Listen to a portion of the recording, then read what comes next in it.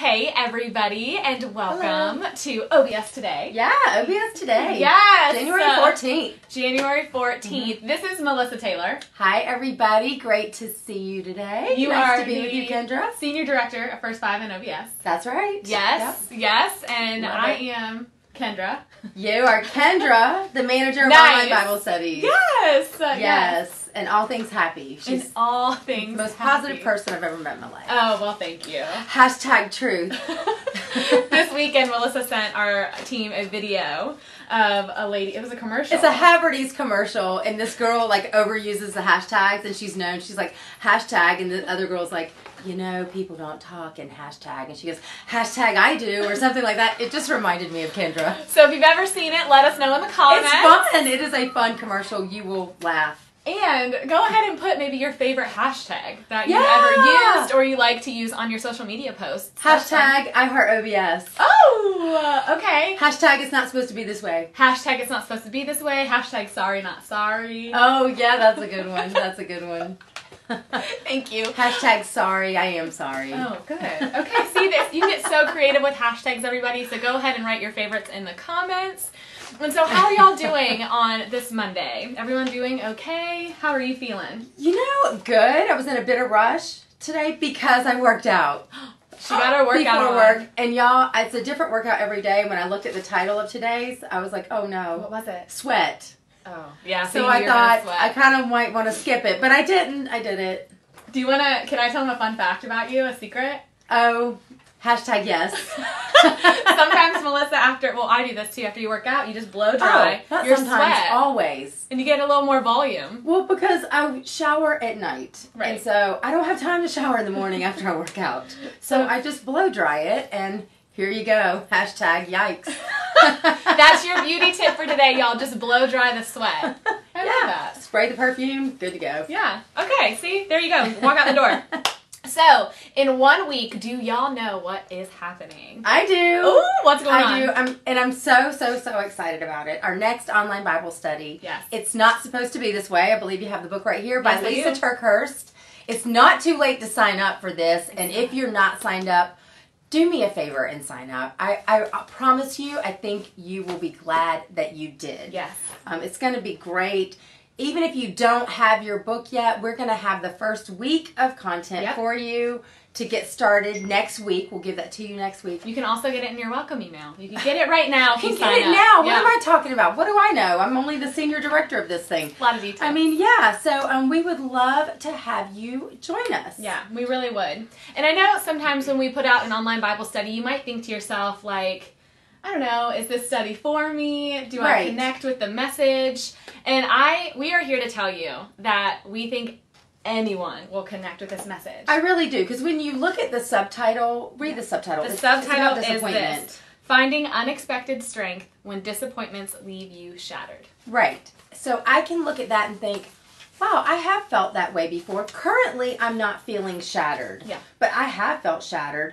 But what shatters me might not shatter you. Like, we all kind of have that breaking point. Right. I think sometimes we compare, like, oh, she has it much worse than me. Yeah. At least I'm not going through that. But that's so dangerous. We can't do that. Yeah. Because if we're feeling disappointed, which I don't know about you, but I have daily disappointments. And I have read this book, and this book helped me with my disappointments that I don't know that I'll ever truly quit thinking about. Yeah.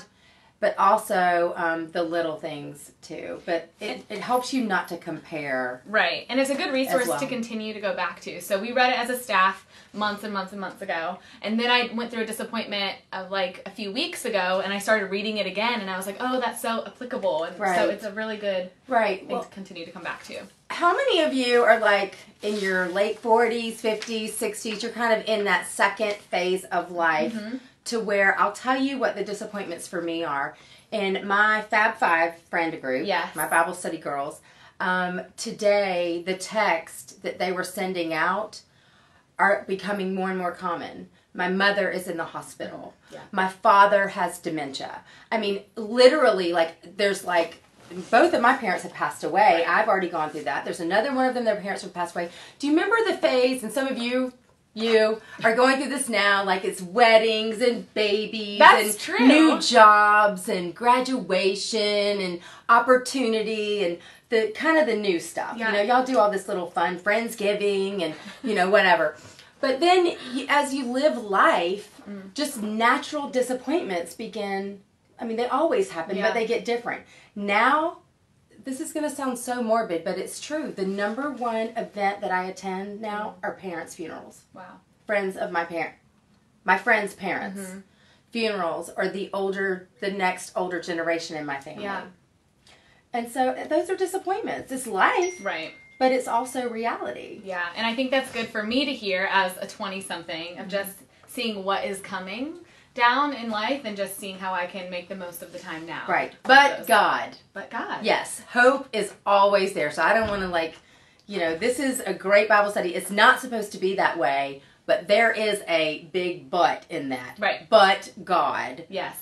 There's hope always. And so Lisa's very good at letting you find yourself in her story, the way she tells stories, and she's very vulnerable. And I know you've worked with Lisa for years and years and years. Right. So why do you connect so much with her writing? Well, first of all, because I know Lisa personally, Yeah. I know this is Lisa.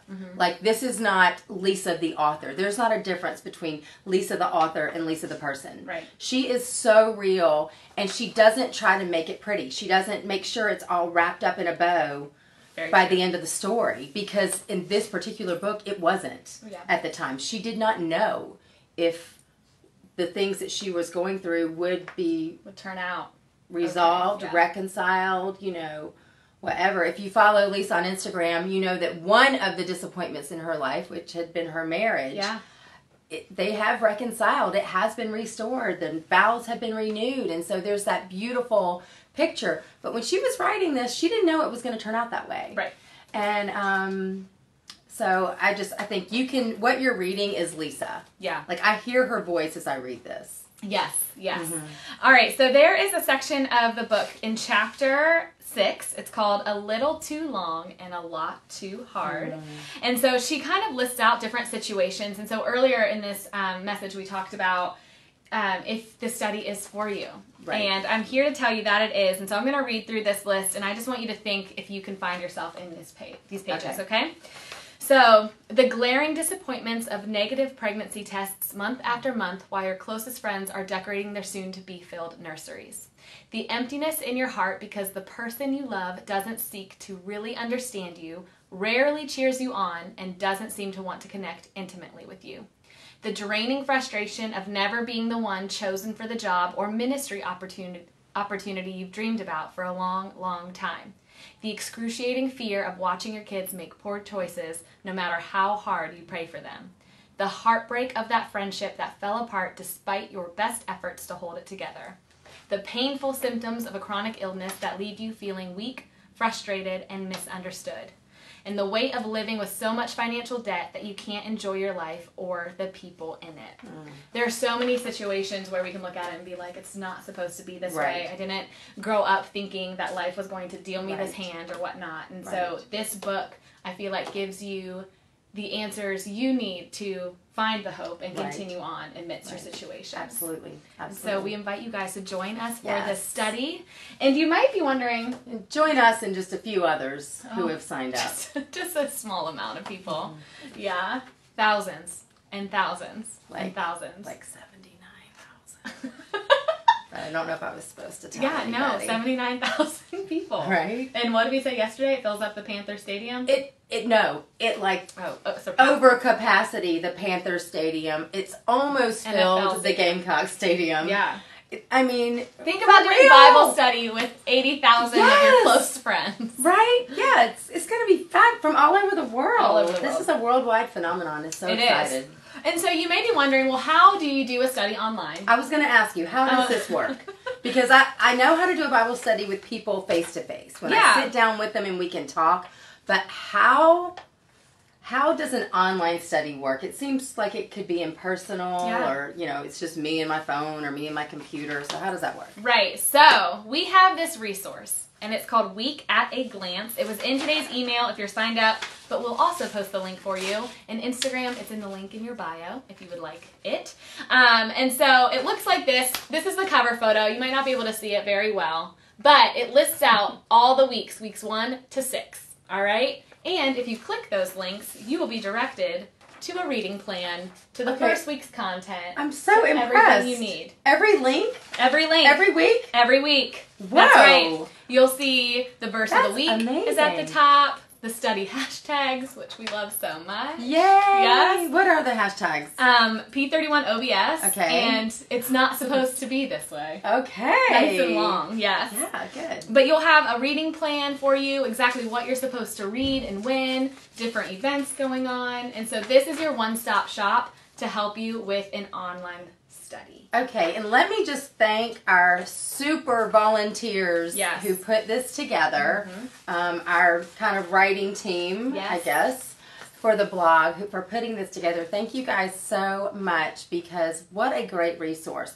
Another thing I love about it, if it's not supposed to be that way, happens to you during it's not supposed to be this way, and you fall behind in your reading because you are tending to other things, you can go back and just look at all those weeks at a glance. Exactly. And take your time getting caught up, and you haven't really missed anything. There you go. That's something that we love here. Is do it at your own pace. You know? If one day the kids you need to focus on the kids a little more, then that's okay. But Bible study, back burner for a little minute. Right. Yeah. I love that. Thank you. Hey, you are so excited about that. Welcome. So that is your week at a glance. We hope it helps you.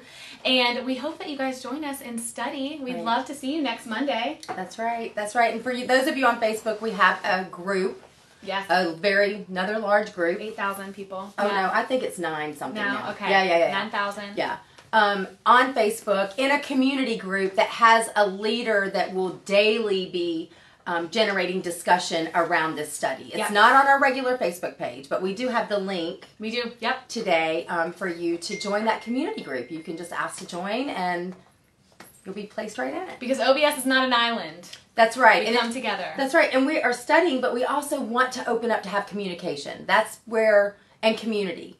That's what kind of makes this online Bible study a little bit different. It's not just you and your phone. You actually do have opportunities to comment on the blog and interact with people there, and get involved in a community through social media. That's right. That's right, everyone. Well, we hope you have a wonderful week, and we will see you next week when we kick off. It's not supposed to be this way. Okay, one more thing, Beth. She's about to click you off. But for Facebook also, I want to let them know that you're going to be with Lisa this week. On Thursday. On Facebook Live. Yes. Is that going to be here or on her page? On the main ministry page. Okay. Proverbs 31 Ministry. I want you guys to make sure you tune in for that. So on Thursday.